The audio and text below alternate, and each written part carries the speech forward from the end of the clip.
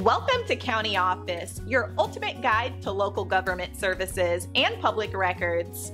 Let's get started. How to buy land in South Carolina. In buying land in South Carolina involves several key steps.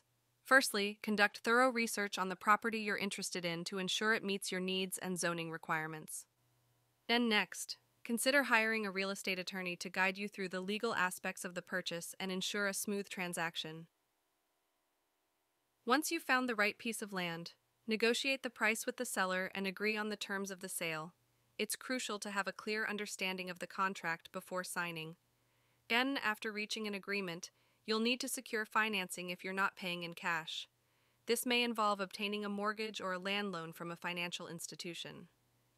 Before closing the deal, it's essential to conduct a title search to confirm the property's ownership history and ensure there are no liens or other encumbrances.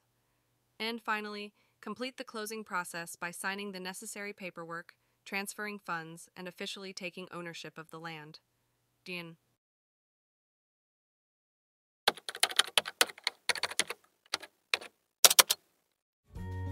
To learn more, check out these links, which you can click in the description below.